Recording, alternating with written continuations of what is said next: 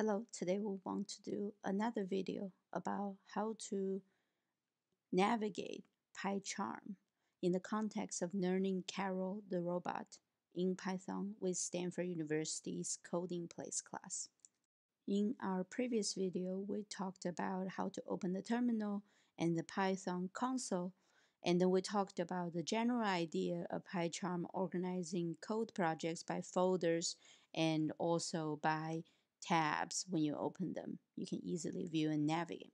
So if we open our folder, which where all the assignments are in, or your code project lives, I want to quickly visit the Karel world file. So how do we define a world for Karel? It actually always starts with a .w extension, W for world. And you can see if it's a one by one world, you can literally read it off here. Start with Street 1, Avenue 1. That's where Karel is starting here. And the world dimensions are also one by one. It's just one cell. And the beeper bag is infinite, and Karel is moving at speed of 0.75. In this way, you can programmatically change a lot of things, but careful not to change anything before your assignment, so your assignment can work when being validated by the instructor's code.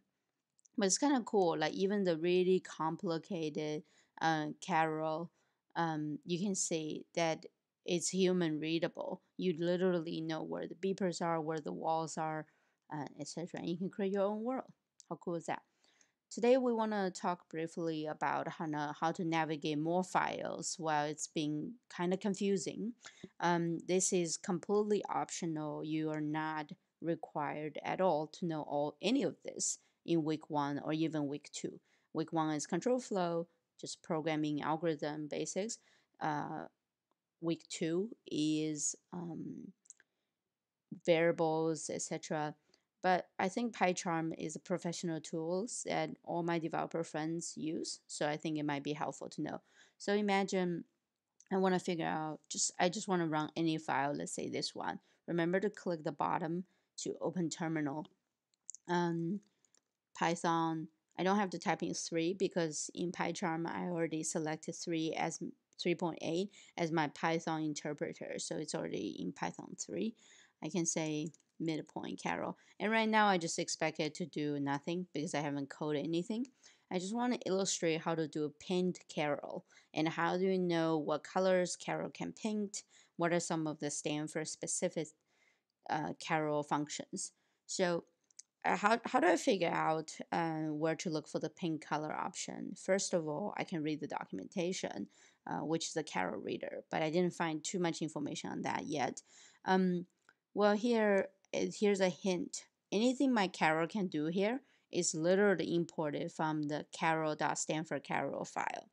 So, um, so there's this Karel file, and then this is the Stanford Karel. You can see is what's kind of nice is that all the valid colors here are Stanford has wrote a shortcut for you. These are environmental variables because they're all in capitalized letters like red, but essentially it translates what's stored in this variable is literally the string, the text, red, all in lowercase.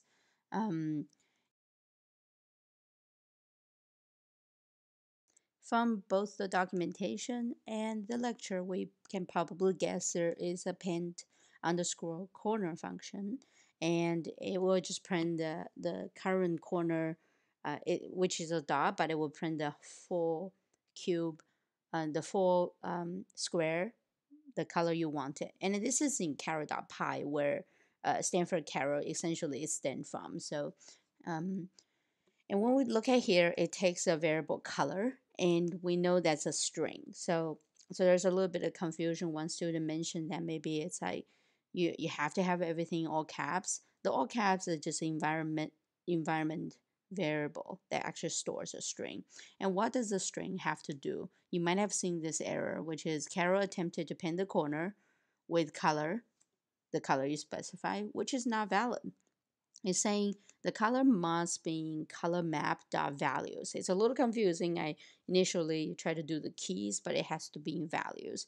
So this is defined in Karel definition. You can also get this hint by reading comments and also looking at the import statements here as well. So what's nice is that Pycharm kept my files on the left and all my files that are viewing in tabs format.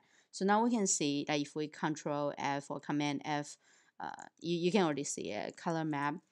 And you can see that we have to pull any of the valid values. So it can be red, black, cyan. What's interesting of note is white is actually snow. So here you go. This is how you navigate the files were pretty complicated. Essentially, you're trying to um, click on the source files on the right folder and also kind of read the documentation, read the comments, and read the import statements. Those are hints for you to where to look.